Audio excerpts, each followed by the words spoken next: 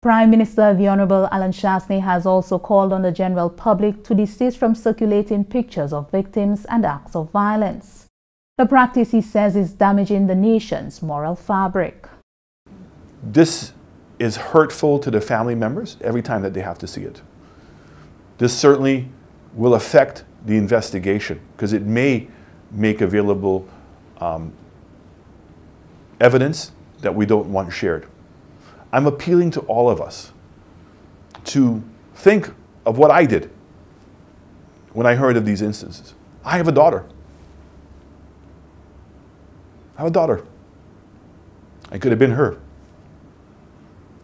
So to suggest that we don't care, we do. I personalize all of these things. But more importantly, after suffering the loss of your child, to then see the indignity